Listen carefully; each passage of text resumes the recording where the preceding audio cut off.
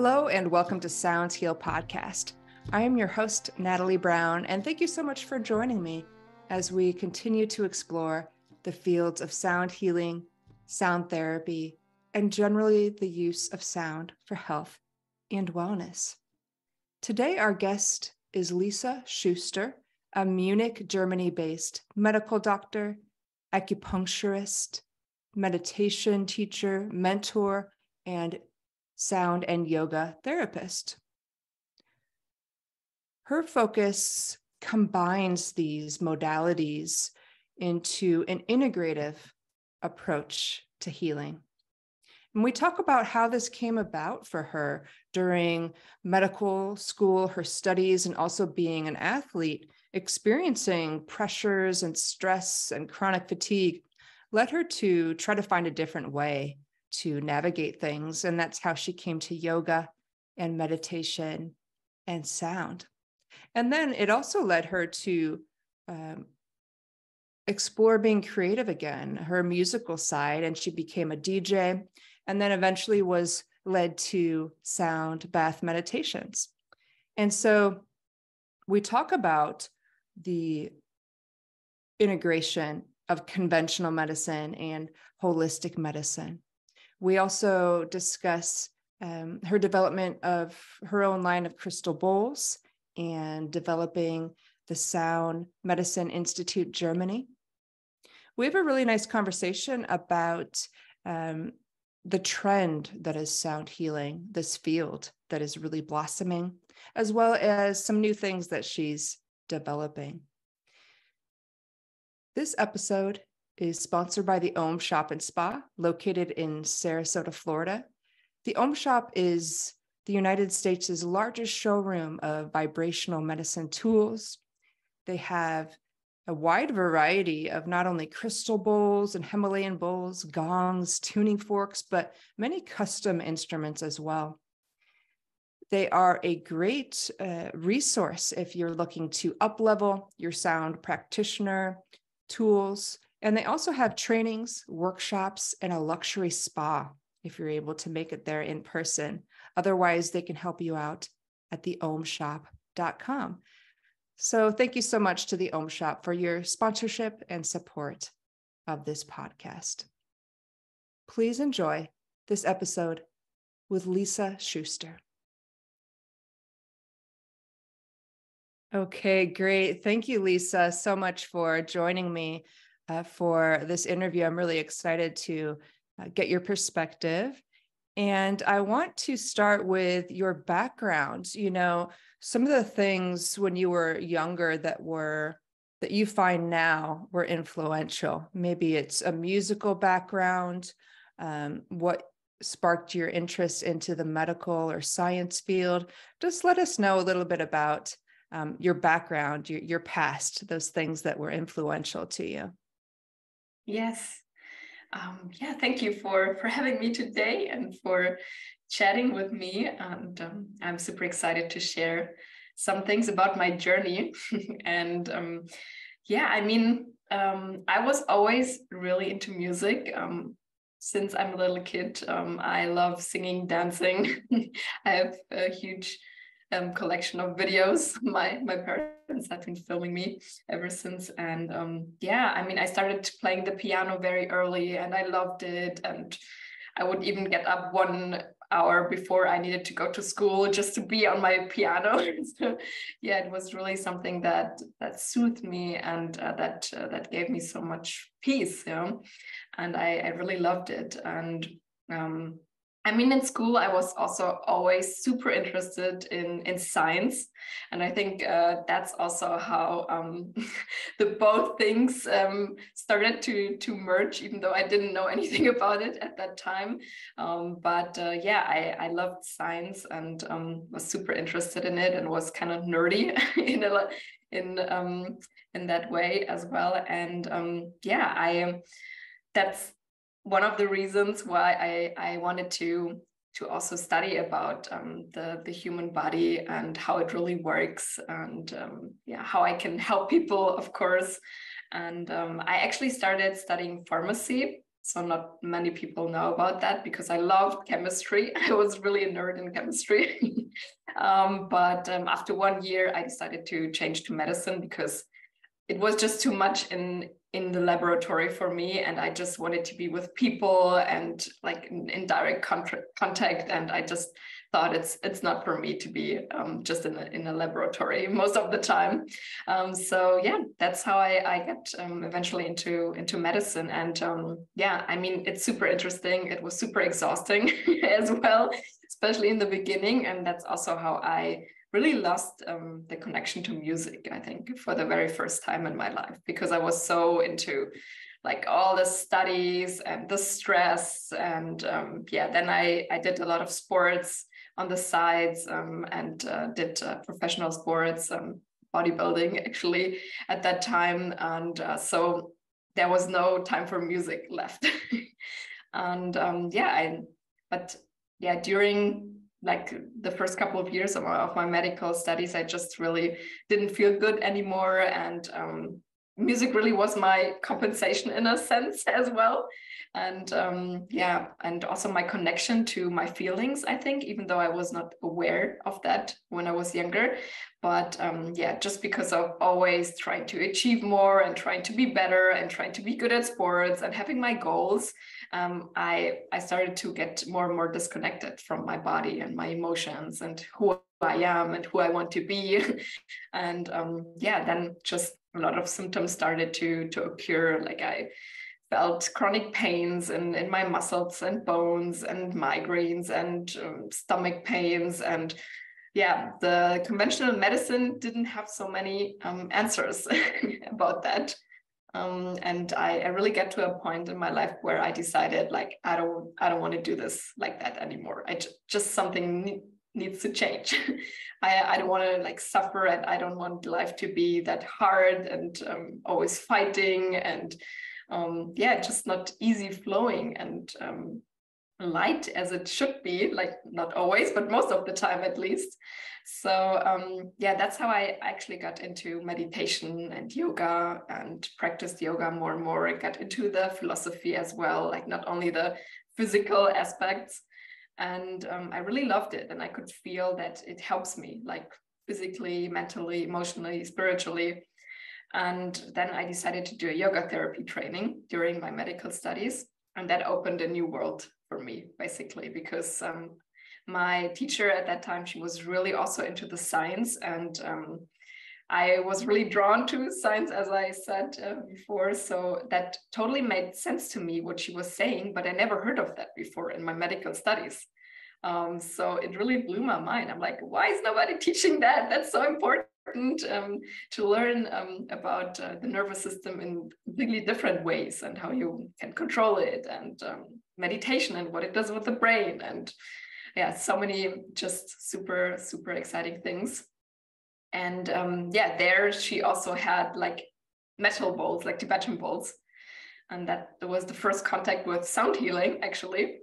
And I really liked the bowls, but it was not like that I played them and I was like, oh, in love and it's an obsession or something. I just liked it and I thought it's interesting. But through the process of yoga and meditation, I really could feel that I was coming more and more back to my feelings, to myself, to who I want to be, what I want to create in this life. And there was this calling to connect to music again, and to do something with music. But I didn't want to just play the piano again. Somehow I really got the idea of becoming a DJ. And I started that as well during my medical studies. And it was super successful because I really loved it. And it was just for me an expression of myself to play music, like create the sets, be creative again, always have new musical genres merging together. It was just so much fun and I loved it so much. So yeah, I was getting really successful and could travel a lot and play in different destinations and countries. And that's also how I got to try out the crystal bowls for the first time. And that was for me mind-blowing, like a sound bath session with pure crystal bowls. That was this feeling that I had, like, I need to know everything about it, about them, how they work, what material, what happened with my body, because I had kind of an out-of-body experience. And afterwards, I felt so light and so peaceful, so connected to myself and with everything around me. Like, it was a feeling that I don't know if I have felt it, but I couldn't remember it because it was such a long time ago. But yeah, I just knew I want to know everything about this and what just happened with me. And I also did it more regularly and could see what it did with me and how I could process different things on different levels of consciousness. And it was so super interesting. And yeah, from there, the journey started with sound healing. And I also found my instruments because I think every sound healer has their favorite instrument. And for me, it's definitely the crystal bowls. And yeah, everything started. I finished my medical studies, but did sound bath meditations on the side and really enjoyed it, and just felt more and more that this is what I want to bring out into this world. And I want to merge the fields of music and science even more. And I want to bring these approaches, especially to Germany, because I live here and the German-speaking countries, and not many people knew about it at that point. And that's like 4 or 5 years ago. So yeah, that was my mission. And ever since, it's growing. And I started my own Crystal Bowl brand 3 years ago, and my Sound Medicine Institute, where I teach with some other teachers now as well. And yeah, it's just beautiful to see where the journey leads you when you reconnect to yourself again and just go with the flow again and see where it takes you. Yeah. Yeah, that's really beautiful, that you first were just trying to discover how to relieve your own stress and the own pressure in your life and where it's led you. And, I'm really curious, you talk about this balance of, music and science. And I'm curious what you're finding between the balance of conventional medicine and holistic medicine. What are you seeing as far as integration and merging? I think you maybe do coach doctors and, are trying to bring more of this mindfulness in hospitals. Are you seeing acceptance that this is possible? There can be an integration, or what are you seeing as far as that? Yes, that's a very good question. I mean, I have to say that I probably live in my bubble a little bit, so I don't have contact to all kinds of different doctors. I'm in some huge networks now with doctors that also work conventionally, but holistically, complementary. So they are already merging the things, and it's really inspiring, and we inspire one another, and it's just so amazing. And for me, when I'm in these networks, it just feels, okay, we have done it, but I know that there's still a long way to go. And I know that still a lot of doctors are not that open for it. I know that there's also these kind of doctors, which is their approach, and which we need to accept, because I think also with sound healing practitioners, everybody will find their practitioner that suits them, and it's the same with doctors. Like, you need to find a doctor that you entrain with. Because I like to use this phrase. I use it also in my sound healing trainings, the entrainment of the brain waves, but we entrain with everything around us, and it's so important who we surround ourselves with. And so I can see that a lot of doctors are shifting, and they don't want to work like that anymore, like in the medical field only. They want to integrate also the energetic parts, and they acknowledge it more and more, that there's more than just the body, and that even though we cannot measure everything, there must be something, because obviously people are feeling better after sound healing or acupuncture or other different kind of modalities, yoga. Yeah. So there must be something. And a lot of doctors also, really try it out for themselves and see that it works, because especially doctors are super stressed most of the time and overloaded, overworked. And they also need some modalities. They need some ways to soothe themselves. And yeah, I think once they just see that it works for themselves, like it was my path, that I just discovered it through my own healing journey, that they are far more open for it, and far more authentic, of course, in giving it to their clients, or talking about just something that is beyond the physical body.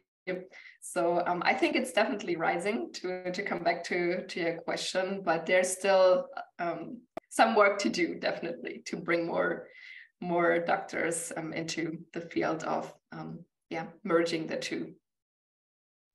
Yeah, so it's slowly integrating. I see that too. And I'm curious, I'm trying to think of the right way to ask this, with your medical conventional learning, what surprised you about sound and the effect that it had on you? Once you realized what sound was doing on the nervous system, or, maybe there was something in particular about sound that happened so quickly that changed your understanding from your conventional medical learning. Does that make sense? Yeah, I think it was definitely the different state of consciousness that play a major role, and where healing actually takes place and where it can be integrated. And that's something that I've never heard of before.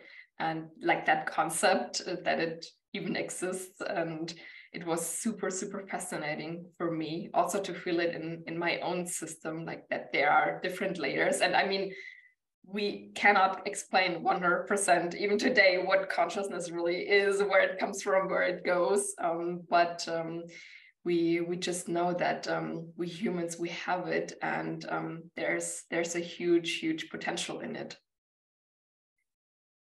Absolutely. Yeah, and I'm curious. Actually, another thing you said about being a DJ and then going more into sound healing. I'm wondering if there are similarities there.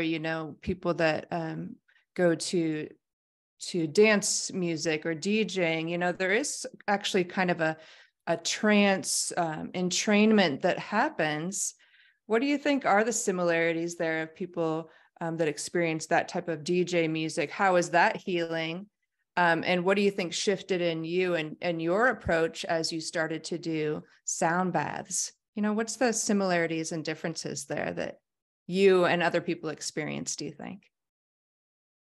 Yeah, I mean, definitely, like dance and music, especially like with a huge crowd. I mean, the energy needs to be also right. I mean, there are different kind of festivals, and I know that in some festivals, a lot of people use drugs and these kind of things. And I think that can be, of course, like you can enter different levels of consciousness, but it can also be dangerous, of course. Like you really need to be aware of that. But that's also why I just preferred more and more in my DJ career to like play in outside locations, not inside of in clubs anymore, but outside in nature, like where people are barefoot on the floor, and like everybody is like in a certain energy, and like an energy that can really merge together and create something like a oneness. And that is, I think,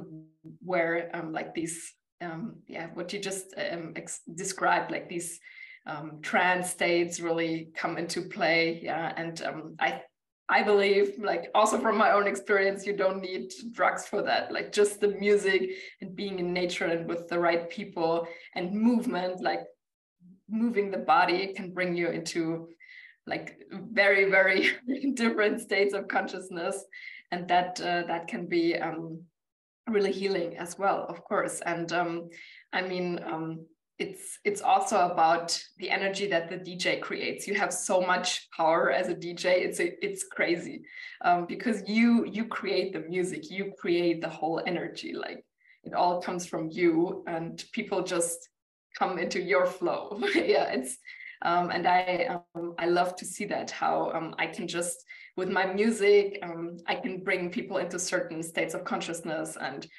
experience new perspectives and dance and feel their bodies, their emotions. So it's very fascinating, and I think it's similar to sound bath meditations, except in sound bath meditations you just lie there. You don't have that movement aspect, and of course you also have different sounds. Like we have music, and music is per definition something that has a melody, that has a rhythm. And for example, with the crystal bowls, we don't work with melodies and rhythm in general. It's more like this repetition of certain sounds that entrain the brain waves and that calm you down. So I mean, it's similar, and then at the same time it's very different. But I think you know what I mean, that like the states of consciousness that we can change and the healing that can appear, that can be definitely be in a similar level, and depth, of course. Yeah.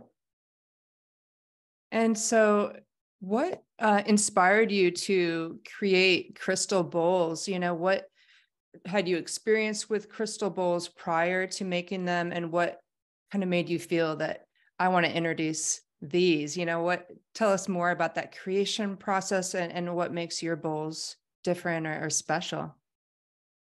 Yeah.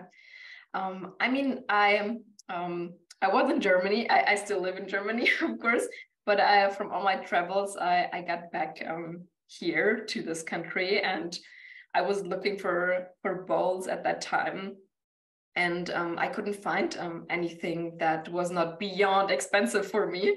And I still, just wanted to have good quality, and I wanted to have also a set that just correlates with me and that I really feel in my system. And I mean, you're also a sound healer, you know how important it is to really feel the instruments. Like, all instruments have their own imprint of frequencies, and so do we as humans. So it's so super important that we need to feel the instruments. Like, there will be instruments or crystal bowls that you play and you don't feel anything, and then there's the other one that just boom opens your heart, and you feel multiple sensations in your body and different parts of your body. So it's because we are so unique in frequency, and so are the instruments. So it's very, very important for me to be able to connect to my instruments. And I didn't see the possibility to do that other than with really, really expensive ones. So I thought there must be a way. Like, also I really had this vision to bring crystal bowls to German-speaking countries more, and also Europe, to make it more available here, and so people can also have like somebody that they can trust and that can help them in choosing their unique set, because I know it's an investment first, and second, you will have them for a while, so it's not that you exchange them after 2 weeks. So it's a very, very important decision, and which instruments to choose. So I think it's also important to have somebody besides you that you can talk to, and that can give you guidance. So that was my initial thought, that I just try to find my own bowls, and I just reached out to multiple companies, and I was checking like qualities and what I liked, what I didn't like. And then I also channeled like this vision of, I want my bowls to be named after spirit animals, and that they should work also with, my clients can work with spirit animals at the same time. And that's how everything basically evolved. And I found the quality that I really like. And ever since it's happening, and it's expanding, and a lot of people have found their sets with me and my other teachers, and it's really so much more spread now here over the German-speaking countries, which I'm super happy about as well. And they are just more affordable in the end. So it's not that you need to make like a really huge investment. I mean, they're still not cheap, they're handmade, and they are a good quality. So I mean, every instrument that you buy in a good quality just has its price. But I think it's definitely worth it to invest a little bit more, but have this guidance and be really connected with the instruments, because that's what we need when we play them. Like, they amplify our energy, and we need to feel comfortable with them. Yeah. And yeah, because you asked also what's special. I mean, in the end, it's a handmade product, so it has so much more frequencies and overtones in it. I mean, there are, for example, also the frosted bowls, and I mean, they are machine made, so they don't have that many overtones. I mean, you can still do beautiful sound bath meditations with them. It's just different. It's a different energy and sound, and I think that's kind of the big difference, that you definitely have more overtones. And I read in multiple books that like the richness of overtones of an instrument is also a sign, like, for its therapeutic use. And usually we use more overtone rich instruments when we use them in therapeutic use. Yeah. Right. Just the richness of frequencies that they have within them. Yeah. Yeah. And so I imagine that kind of that desire to bring and provide that there in Germany is also why you started this school. So can you tell me more about the development of your school, how that started, but also what you're offering? What does that look like? Yes, so basically I started online because I started during COVID. So online was the only format and option I had, with little workshops. So it was not like a big training or anything. But I discovered really fast that I love to talk about this topic and to teach about it and to bring my knowledge out there. And of course, as a medical doctor, I think I have some like in the science field, maybe I can understand things a little bit different than other people. And also through all the books that I read and articles and research studies, I'm trying to make sense of it all and pick things together and explain it to people in a different way, so it's more approachable to them. So and I really love doing that, and I still love to read new books and do new courses and learn new things about this topic, because it's never ending. And I know that the best students are eternal students. Yeah, so that's how I started.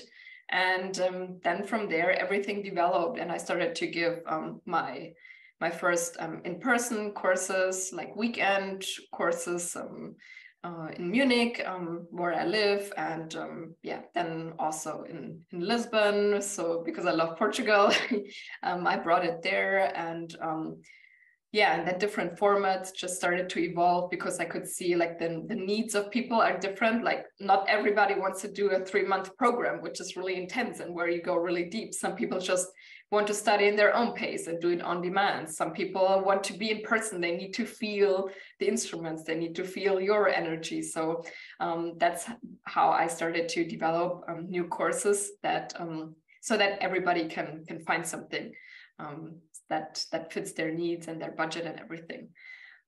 Yeah, and now I also have more teachers that also teach for me in different cities, and I'm trying to expand it a little bit more each year, so the knowledge can spread even to more people, and more people can use it for themselves and others.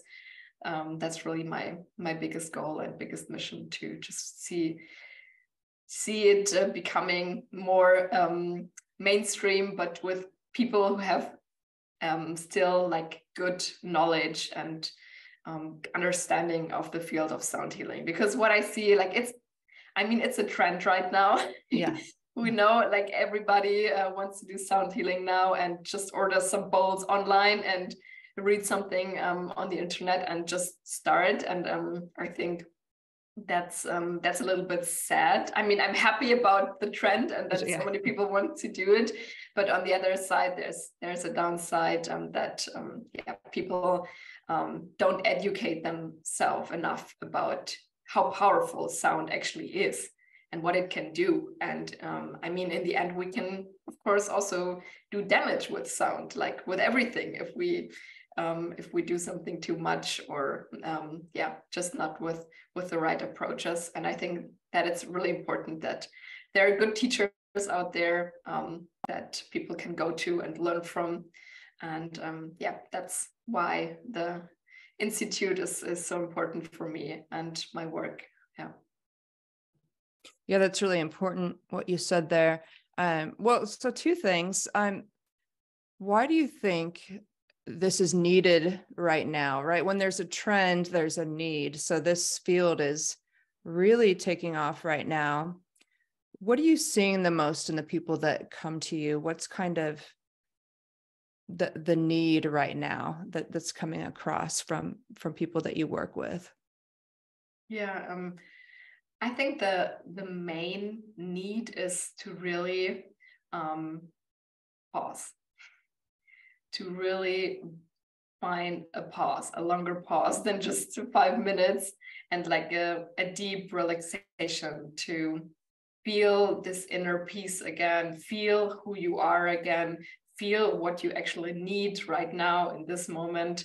And it's getting more and more difficult for people, like because of all the things from the outside and all the constant media, television, news, things are happening. And I think it's really hard. It gets harder and harder for people to really calm down and pause. And I think that sound is just such an amazing tool to shift the body down, like in terms of brain waves, nervous system, heart rate, breathing rate, like, and helps the people to get into this really relaxed, calm state again. Yeah, I agree. Just to hit pause, to slow down and allow that for a moment. It's surprising how much we don't do that. So we need it even more. And the other part of what you had said, with people just kind of hopping on and buying a bowl and maybe not learning too much or being informed, and people even having a bad experience, going to a sound bath or something like that. What do you think new people to the field should be aware of, whether it's finding someone to study with, or looking into information, or learning to play by yourself? What do you think is important for people to know when they're just getting started in sound healing? So definitely know your instruments, spend a lot of time with your instruments and know them inside out, because students are oftentimes so amazed when they are in my courses and they start to, I'm just speaking for crystal bowls now. I think it's pretty similar for other instruments as well. Like, but just for the crystal bowls, you can use different mallets, different playing techniques. And when I play them, it looks so super soft and easy. And when they start to do it, they're like, wow, this looks so easy when you do it. But when I try it, it's harder than I thought. So and then I always preach to just be with your instruments and really know them, like which mallets create which overtones, which bowls you can play together, how, the volume, all these kind of things, and become very comfortable with it. And also work with them for yourself, because the instruments, they will do so much transformation on you, like in the first place. Yeah. So I think that would be the most important thing. And then definitely like try to find a good teacher. If you can't do that now, or you don't have a budget or whatever, at least try to read like at least 1 or 2 or 3 of the basic sound healing books. Like, we have amazing sound healers out there that do research for 30, 40, 50 years.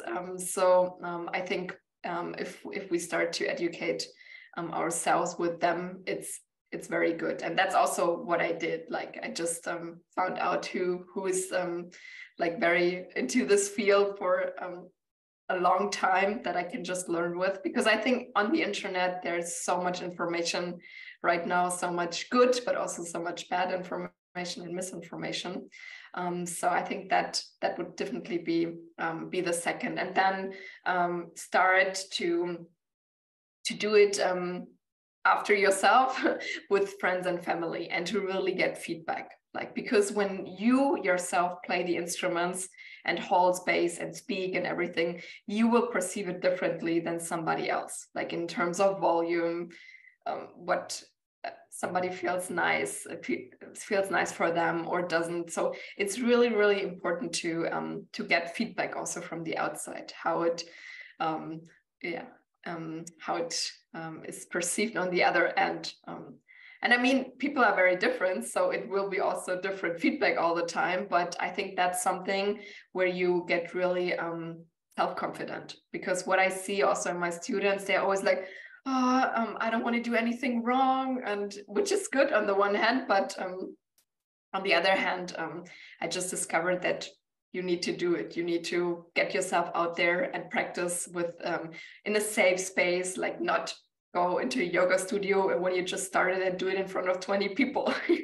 Just do it in a safe space with people that that know you, that you know, and go from there. Yeah. So I think these would be the most important things for the beginning. Yeah, that's great advice. Yeah, especially, getting that feedback, getting that experience, not just jumping right into it. You can learn so much from what people relay to you, and the feedback and kind of the confirmation that you get about what you're doing as well. Yeah. And well, I'm curious for you, and maybe there's a few different things, but what are you excited about right now? Maybe there's a new project, some research you're reading. What's kind of present, but also you have anticipation about coming up? Right now, right now I'm actually doing some meditations quite often for myself, because I'm 7 months pregnant. Yeah, and I will be having a baby soon, and I'm just creating some meditations for pregnant women right now, because I started doing that more and more, and I could really feel how they can relax and soothe into the really harmonic sounds of crystal singing bowls. So I also use a little bit different approach when I work with pregnant women, and yeah, that's basically my main project now. to do a program for pregnant women, and also for like giving birth, and for breastfeeding, like how sounds can support us there. And yeah, I definitely want to get more into that in terms of yeah, how my baby reacts to sounds, how I react afterwards to sounds. Like during my pregnancy so far, I loved some meditations. It was such a relief in many ways when I didn't feel good. There was nothing left except of my sound meditations to calm me sometimes. So yeah, I think that's my main project now, to discover more that area and find out more about it. Yeah. Yeah. Well, congratulations on your pregnancy, and also for using it for yourself, right? You're using sound while you're pregnant, but also considering how this can help other people, how you can develop and offer sound to people in pregnancy and pre and postnatal. And so that's such a beautiful thing to be living it for yourself, but also thinking of how you can share it with others. So that's wonderful. Well, great. Gosh, anything else that you want to share with the audience about sound medicine? Anything else you'd like to leave us with? I mean, we talked about a lot of things, but I know that probably you have a lot of listeners who are sound healers or who are already experiencing sounds, but in general, I think it's the best thing to just experience it, and also try always to listen to different approaches and different sound healers. Like I told you before our interview here, that I'm a huge fan of your podcast since a very long time. And even when I started and I was looking for resources to learn about sound, I couldn't find anything in German, but in English I could find your podcast. And I was just listening to different sound healers and what's their approaches, how they started. And it's so inspiring. And for me, it's always I call it planting seeds. Like when I hear something from someone's story and their favorite instrument and how they got to it and how they work, what's their approaches, somehow it plants new seeds in me, and they always grow into something. It's not like that I want to copy that person, but I just know when I get these inspirations, they do something with me, also on different consciousness levels for sure. And that's just beautiful to inspire one another. And I really hope that my story can also inspire some other sound healers to try something new, to implement something new. So yeah, so thank you for this opportunity and this space here, and for always bringing in new people with new visions and ideas. Yeah. Thank you for saying that, because I think that is what's so wonderful about the field of sound, is it is so limitless. The perspectives are so vast, and each person brings their special something, their special thing, and it can be inspiring to us. It can give us sparks and ideas, but also can help us kind of manifest what's special within us, what we have to offer. And so thank you so much for sharing how you found that for yourself. And then, obviously what you're building there in Germany, but beyond, what you're doing is spreading much further than just where you are. So thank you for your work that you're doing for so many, and also for sharing your story with us. I really appreciate it. Yeah, thank you for having me. Yeah, absolutely. Thanks, Lisa.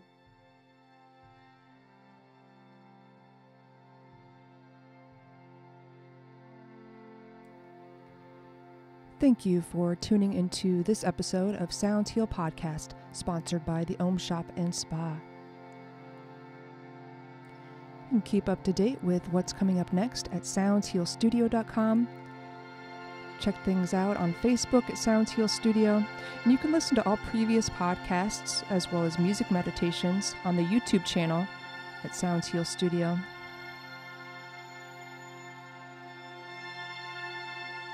Be well and stay tuned.